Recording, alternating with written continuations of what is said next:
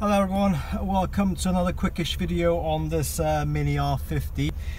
So today we're just doing another one of these videos that we've done on some other models, where I just show you the location of the OBD port and also give you some live data examples, well not examples, some live data from this car, which you might obviously find helpful with your troubleshooting.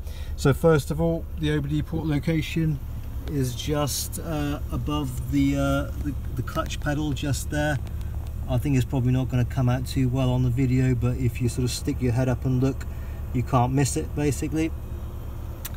And then today I'm actually using the Think Diag tool there. Now just a quick digression, there's a lot of other videos on YouTube where they give this thing like really positive reviews.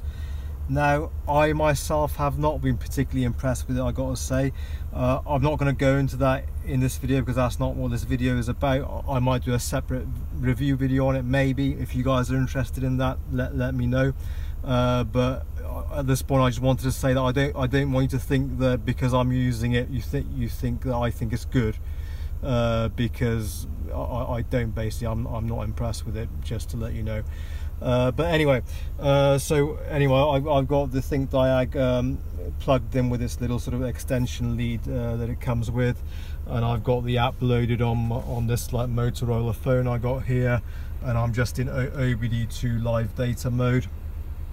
So I'll just run through what's showing for this car.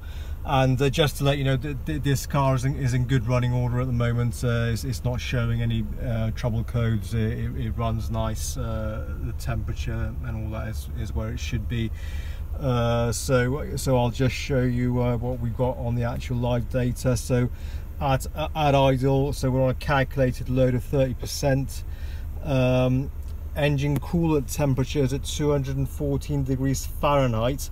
Now this is one of the things I don't like about this Think Diag. I just haven't been able to figure out how to change that to Celsius, but I can confirm that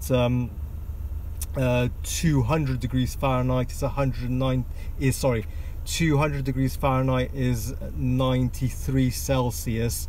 So actually 220 corresponds to about 100 degrees Celsius.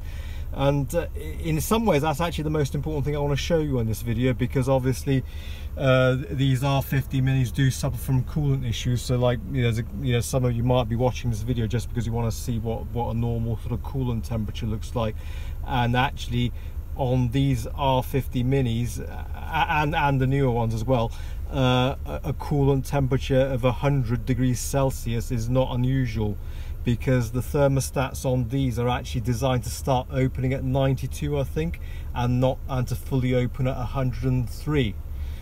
So 100 degrees Celsius is not unusual on these as far as I'm aware. I mean, those of you who are used to working on older cars will probably be more used to like a sort of like a average sort of engine running temperature of maybe 80, 90, something like this. But no, on these, like around about 100, especially on a warm day like it is today, around about 100 is not unusual on these. So I'll just run through. So engine RPM, fuel system, we're in closed loop. Ignition timing about 5 degrees advanced at idle. Intake air temperature 136, again that's in Fahrenheit, I'm afraid. Intake manifold absolute pressure, again that's in PSI. I don't know how to change that to bar, but that's obviously showing a bit of vacuum. I think 14 PSI is 1 bar, I think. Annoying that you can't change it. Long-term fuel trim is showing about 4% positive on this one at the moment. Nothing to worry about. Oxygen sensor bank 1, so switching around the kind of like the midway between sort of 0 and sort of 1 volt, which is sort of like roughly where you'd want it to be, so nothing unusual there. The second oxygen sensor, bank 1 sensor 2, about the same. Short-term fuel trim, what did we look at earlier? Yeah, sorry, long-term fuel trim. Short-term fuel trim at sort of like has just gone a bit high. Well, that's higher than what it should be. Well, I don't know what's going on there. we are seeing some live action here, guys. That could be because the cooling fan has just caught on. Let's see what's happening with our cooling temperature. Okay, so that has gone a bit high, even by mini R50 standards, but the coolant fan has actually cut on now.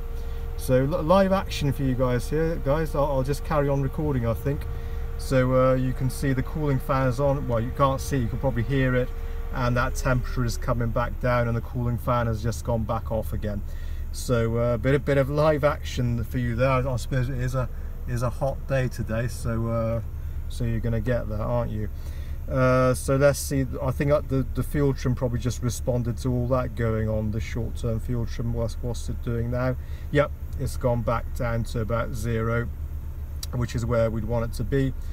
There seems to be a couple of different PIDs for that short-term fuel trim. That first one just says short-term bank 1, short-term fuel trim based on bank 1 sensor 1. And I think maybe these cars, most cars I think just do the fuel trim based on the first oxygen sensor.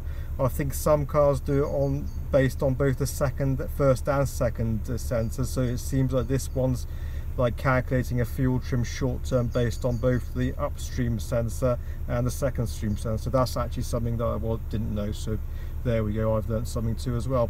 So all right guys, I'll leave it I'll leave it there. This video has been a bit longer and a bit more action packed, I gotta say, than what I was expecting. So anyway, hope you found it useful and interesting, and I will catch you guys on another video soon. Thank you for watching.